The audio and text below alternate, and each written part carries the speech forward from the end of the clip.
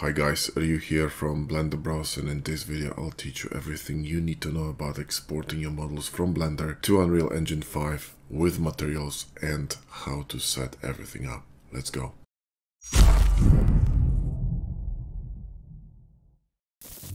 So first of all, we need to make sure that our model is ready for export. Now, since Unreal Engine 5 is using nanite technology, we don't really have to bother with converting our model into game asset. So you could go ahead and, create seams, unwrap it, optimize it, export it and all that. But to be honest, you don't have to if you don't want to, because converting an object into nanites is a one-click deal in Unreal Engine, so who cares? So in this video, we're gonna focus more on exporting and creating materials for our model in Unreal Engine 5, because that's, that's the cool part of it, right? Optimization, you can always do that on your own. And if you need some guidance, we have an extensive course on it called Game Asset 2.0. So if you don't have it, grab it. It's fantastic and it will teach you everything you need to know about creating game assets in Blender. If you're a complete beginner, absolute beginner, I would really recommend grabbing our free course, Jumpstart Hard Service in Blender. Link is in the video description. It's free. For this particular example, we're gonna be using this camera, which is high poly. It's 200K tris, and to be honest, I don't care, because like I said, converting to nanites is just a one click, and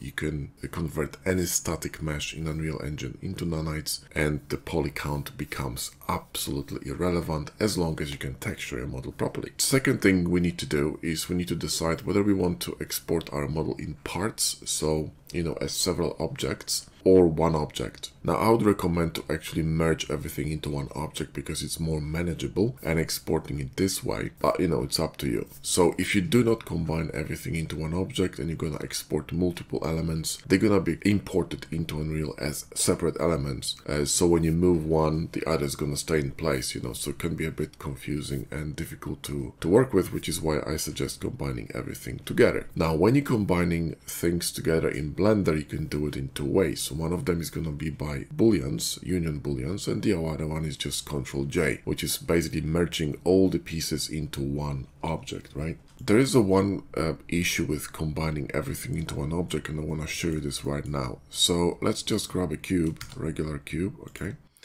And we're going to apply to this cube a very soft bevel. So Q and bevel, and let's say quite a few segments, 15 is fine. And then we're going to duplicate this cube, make it smaller, and we're gonna make the bevel smaller, okay? So now we have one element with tiny bevel and one element with larger bevel. Now when I'm gonna combine them together with Ctrl-J, this large bevel is gonna be forced onto this small cube, and you can see that it's overshooting because it's simply too big. So when I'm going to go to Q, bevel, and Z, you can see that my bevel is literally overshooting itself here, right?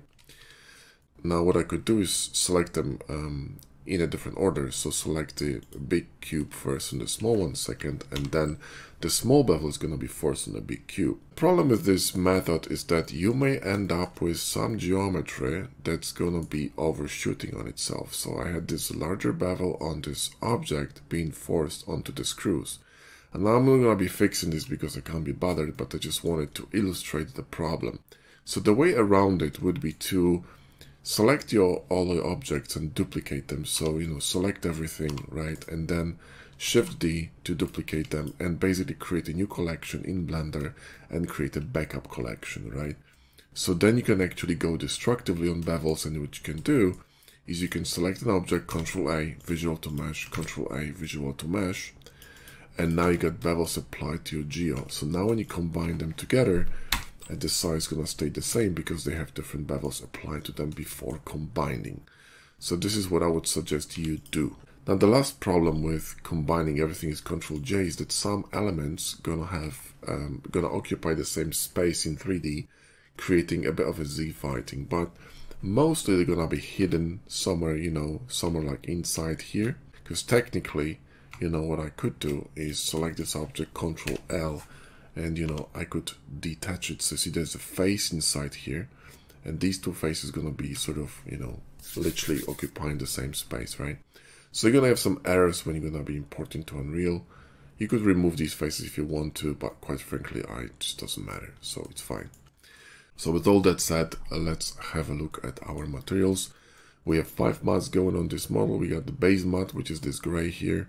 Then we have the gray bright, which is for the accents, the small elements. And then we have the gray dark, which is, this one. And then we have glass inside here and emissive, so the light. So we have 5 mattes, yeah? So we have 1 object and 5 mattes. Now, I want you to pay attention to the names. So base matte, gray bright, gray dark, glass, and light. And we're gonna be able to export this model with the same names and the mattes to Unreal Engine, which is why we don't need to unwrap it, and we do not need any ID maps. We're gonna be able to texture this directly in Unreal Engine, which bypasses the whole, Substance Painter, Marmoset, and baking bullshit, which just takes a lot of time. So if you don't have to do it, don't do it. Alright, let's talk about exporting now. You have 2 ways of exporting this from Blender to Unreal. One of them is manual, which basically you select an object, you go to FBX export. So I'm gonna press Ctrl S with Machine Tools. That's a pie menu from Machine Tools, by the way. I have a massive tutorial on Machine Tools, so go ahead and watch it if you don't know how to use Machine Tools. It's a free add-on. And this is Save Pie from Machine Tools, which allows me to very quickly access the export options.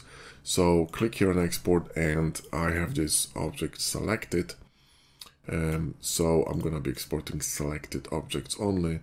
Now the only thing you need to change for the FBX export is go to Geo and switch the smoothing from normals only to face. That's essential, okay? And then you export. Otherwise, you might end up with some shading problems in Unreal Engine, okay? And that's it. So we're good to go here, and we have all these mattes, and you have an FBX exported, and you could just import it manually to Unreal Engine. You can just drag and drop it into Unreal Engine. It's that easy, okay? Now I'm going to be exporting it differently. I'm going to be using automatic exports, and I have a separate video on how to set this up, because you have to set a few things up before you are able to do that. But I have a video on that, so go ahead and watch it, and I'll show you how I'm going to do it right now. So first of all, what I'm going to do is I'm going to move this object to my export collection. So an export, and I'm going to open Unreal Engine 5.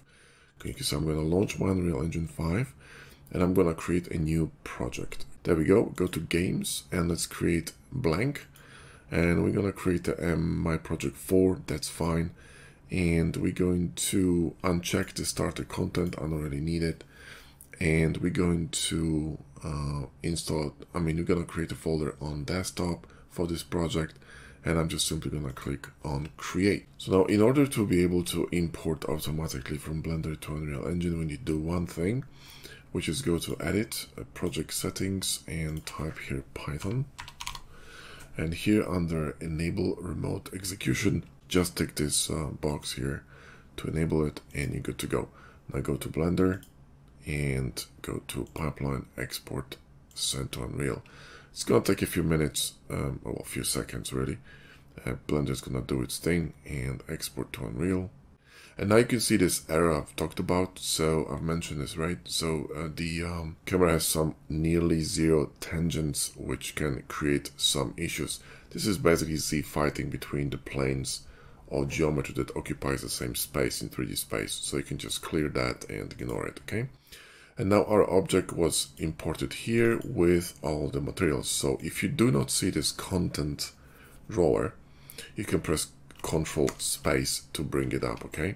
So Control space to bring it up. I'm gonna close it to show you how to dock it. So Control space and literally dock in layout, and you're done. So our model is gonna be here under untitled asset. So double click that and you'll see our object. You can drag it here to the scene, zoom out with your mouse, and and there it is.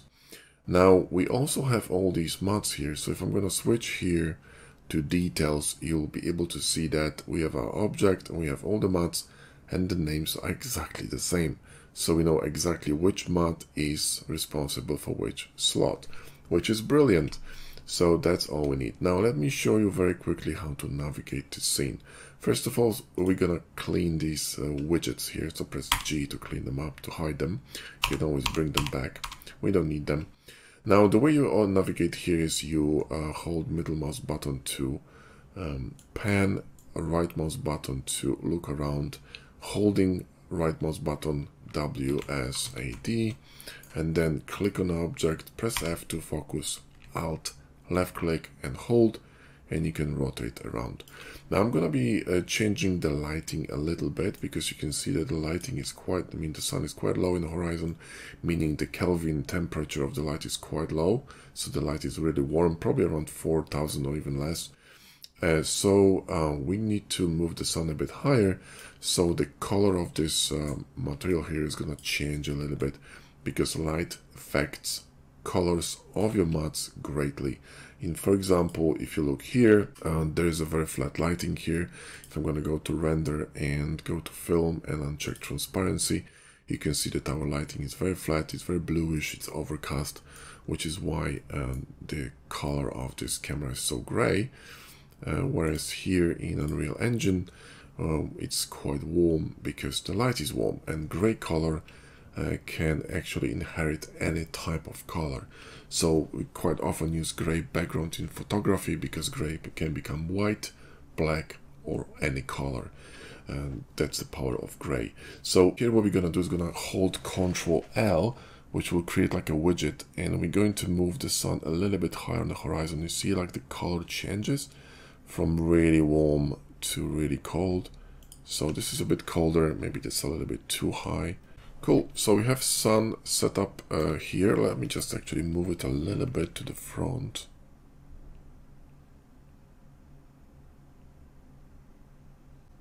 That's better. So we can see the front. And we have our camera with all the colors except for glass and emission, because these we have to recreate in Unreal Engine. And I will show you how to do this. So now let's actually talk about our interface, because if you're new to Unreal, you may be a bit confused. So on the right hand side here, we have all the details. This is world, and this is details of whatever you have selected. And here in the bottom, we have our object with all the mats. If you double click any of these mats, you will be able to see kind of like a shader editor in Blender with nodes.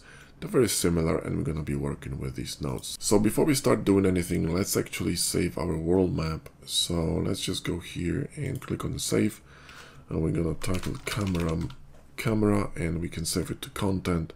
So save, and we're going to have our file saved. Okay, so now when you want to recover your file, you go to content and literally just double click this camera map, and it's going to open whatever you have in here. So first of all, let's talk about basics of mats. Okay, double click this, and like I said, this works just like mats in, like a nodes in Blender.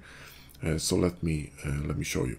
Now, nodes in Unreal Engine work with shortcuts, so I can right click here, and instead of typing constant 1, 2, 3, I can simply hold key 1, 2, or 3, and I can recall that node. So if I'm going to press 4 and click, I'm going to get a constant. Now it looks a bit different than this one, but if I right click and convert to parameter, you will see I'm going to get exactly the same node. So this is how you can recreate this color node. And now if I double click here, I'm going to be able to change the color of this material, make it a bit brighter and a bit more colorful. And I'm going to click OK. And we have this kind of a reddish, reddish tone here. So that's how you do that. Now, we're going to be actually adding a few more nodes here, because we need to actually specify whether this material is metallic or not, or how rough it is. So now to control metallic and roughness values, we need to add a simple constant which controls one value. So I can either right click and type constant, or I can just simply hold 1 and click, and this will add a very simple node which controls literally one value. So when I connect it to metallic, you'll see here I can only control and change one value. So when I tap 1, it will convert this mat into metallic. When I tap 0, it's gonna be non-metallic, because it's either 1 or 0. Okay, now in terms of roughness, it can be between 0 and 1, anywhere in between. So if I'm going to press 1 and click, I'm gonna add the same node.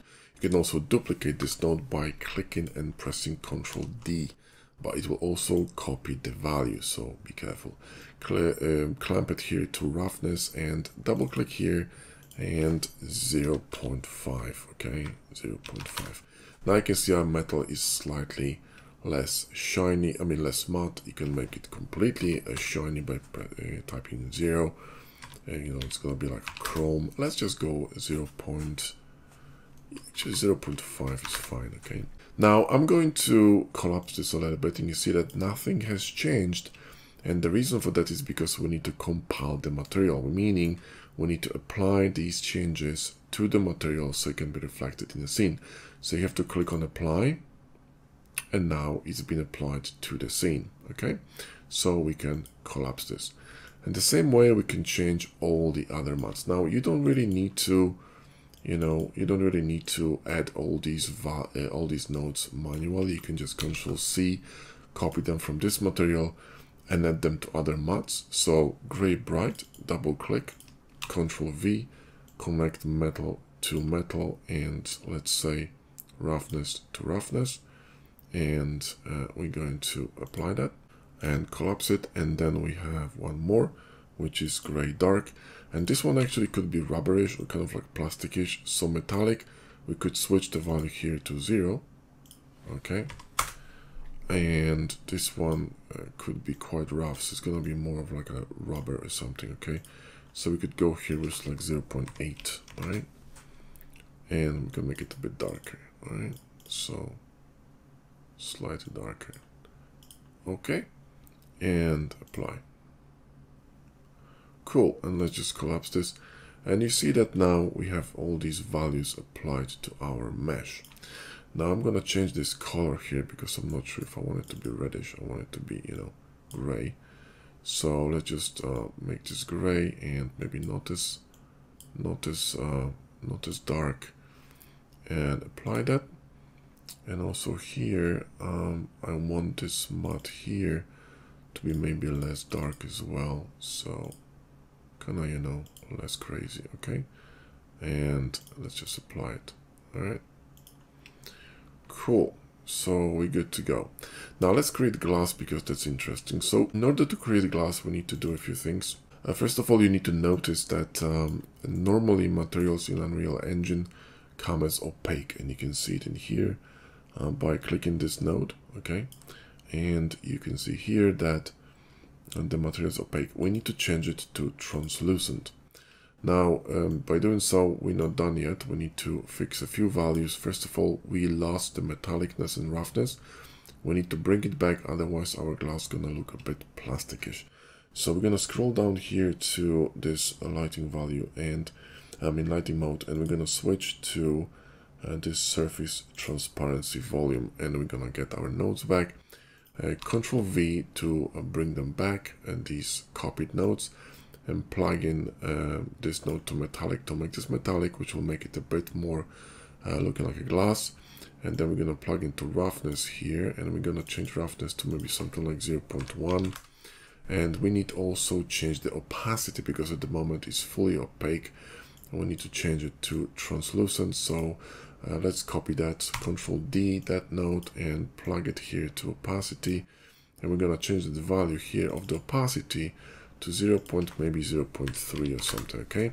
And now you can start seeing that we get something similar to glass. Maybe actually 0.2 is going to be fine. Let's remove the saturation from this to maybe let's make it a bit bluish maybe, okay. And press OK and press apply, okay.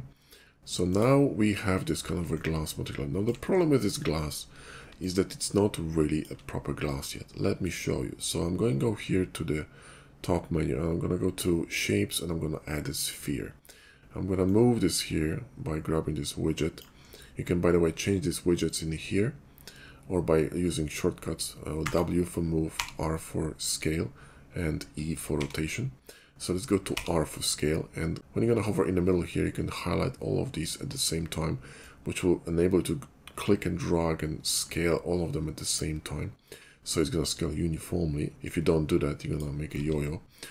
Let's just drag this glass here so we can apply it here. And now I am going to show you that there are no distortions whatsoever when we're looking through this spherical glass, and that just doesn't look realistic. So what we need to do, we need to add a few more nodes here to make this realistic, okay? So what we need to do is we need to actually take care of this refraction node. So what we're going to do is we're going to add the lerp node, which will allow us to connect two nodes together. So press L and click on lerp node, which will allow us to add a lerp node here. And here we're going to add the Fresnel node. So right click and type here Fresnel. It's spelled with S. And we're gonna need one more of these nodes, so Control D, okay? We're gonna plug in this Fresnel to alpha, and we're gonna plug in this value to A, and this is gonna be our IOR, which stands for index of refraction, okay? And for Unreal Engine, the correct number for index of refraction for glass is 1.52.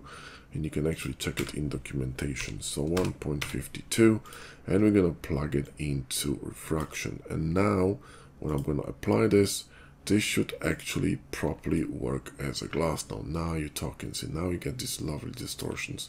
So let's delete that by pressing delete, and we're going to see a really nice glass here on our camera. You can make it darker or brighter. Now, when you want to change these settings here, you're always going to have to use apply, which is a little bit annoying. So what we can do is we can actually create material instance. Now, in order to create material instance, we need to actually convert some of these into parameters, okay? So convert it to constant and then to parameter and then rename it. So we're going to rename it to color. So it's going to be glass color. This is going to be metalness. Okay, this is going to be roughness. And this is going to be opacity, right? You could technically also add the refraction here. So IOR, right? Now we're going to apply this, okay? And then what we're going to do is we're going to right click that, and we're going to create a material instance, I underscore glass, and then we know it's an instance, and now we can drag it to the glass. So this is a master mat right now, this is an instance. So now when I'm going to open that, I can on the fly change all the values when I'm going to enable them. So let's enable all the values here, and you got sliders instead of nodes, okay? So you can just go here and do whatever you want, and you can see it changing you know, on the fly, right? So it's changing on the fly. You can change the opacity, you know, make it more opaque, and whatever the hell you want, okay? So let's just go with a blue, okay, you know, blue color, maybe make it a bit darker, and maybe up the roughness to something like 0.3, and you know, and close it, and you're good to go. Okay, so we got our glass. Now let's take care of the light. Okay, so double click this, and now lighting is a little bit different because we're not gonna be working with base color, we're gonna be working with emission. Now to make this light emissive, okay, because even if I plug it in here, it will not work. So you can make it, you know, really bright, and it's just not gonna be emissive. By the way, if you wanna disconnect one of these nodes, hold Alt and click. And if I'm going to apply this here, so I apply this, and it's just not emissive, it's just yellow, okay?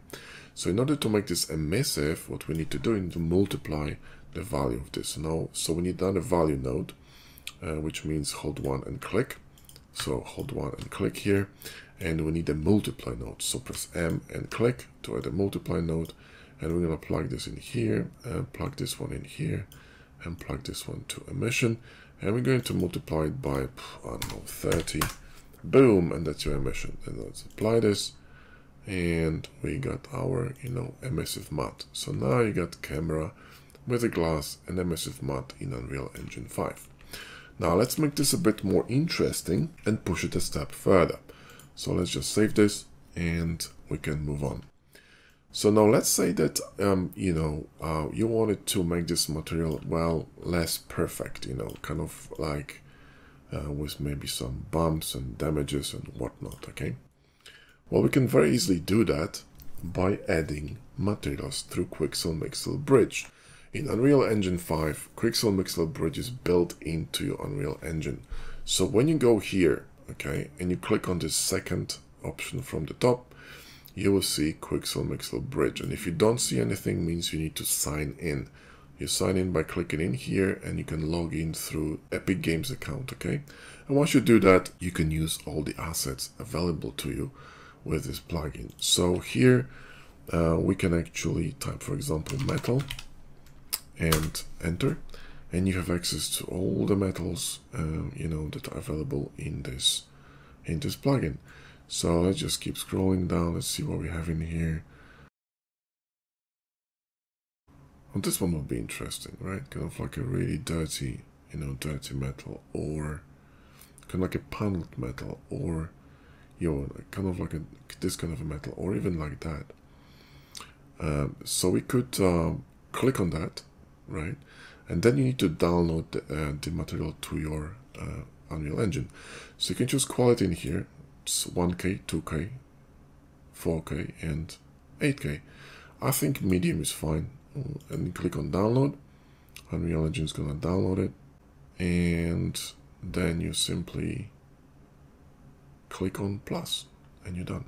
And you got a mod here in your viewport, and you can literally drag and drop it to, you know, to whichever slot you want. And this is going to be a bit stretched. Now I'm wondering if this is not caused by either the UVs, because it's not unwrapped really, or by the scale problem. So let's go here, let's go to item, let's check the scale. Now scale is uniform. So what we can do is, you know, go to edit mode and right click, and we can just unwrap it. So EU and Smart UV project, okay, and then we can re-export it. So we can go to pipeline, export, and send to Unreal, and this might fix our problem with the stretching. I wonder if it does. So let's see. Let's hope Unreal will not crash.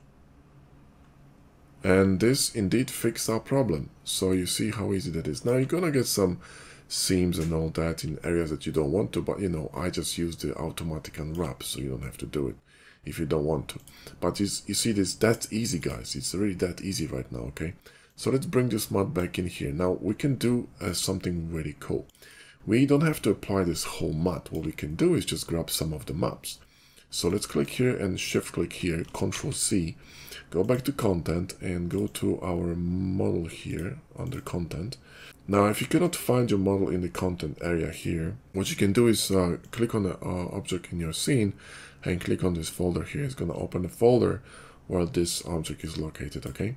So now, what we're going to do is we're going to click here and Control V to paste these maps here. And now we can double click this map, and we can literally drop these maps into our map. That's how easy that is, okay? So we can grab these maps, let's say the normal map, and we can grab, let's say this map, and we can use them as different maps. So now clearly you can see we have two maps here, right? So we're going to plug in this normal to normal. Now before we do that, let's double click that map and check if RGB isn't checked in here. Now fortunately Unreal Engine knows how to read these maps, and you can see here there's normal and no RGB is checked, which is correct. So we don't need to save this. We can just double click this mod here and plug this to normal, and this will give us a little bit of a bump, at least should. So we're gonna apply this, and you will see that we're gonna get this nice bump, and we can even use this map for roughness, okay? So we could just grab the blue channel and plug it into roughness and try this, and you see that's gonna be really reflective right now. So boom, you're gonna get this kind of material, which is kind of interesting. So you can do a lot of stuff with these maps here. So the last thing I'm gonna show is how easy it is to convert your model into nanites. You just simply right click and nanites and enable, and it's going to convert it to nanites. And when you zoom out, it's going to be, you know, less dense, and when you're going to zoom in, it's going to be more dense. And if you want to turn it off, you simply disable, and you're done. So that's how it works, guys. You know, that's all the philosophy here, nothing else to it.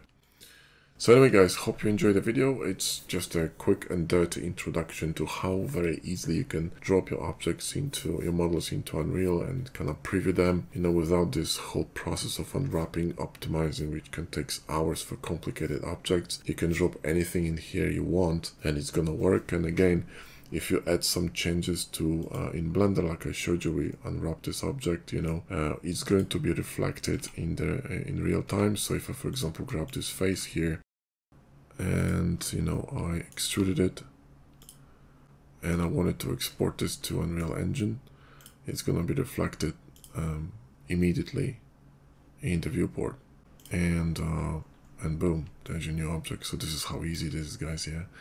So let me just repair this here, go back and re-export this. Pipeline, export, send to Unreal. Wait for this to finish, and you're done. Alright guys, well, thanks so much for watching, and I'll see you in the next one.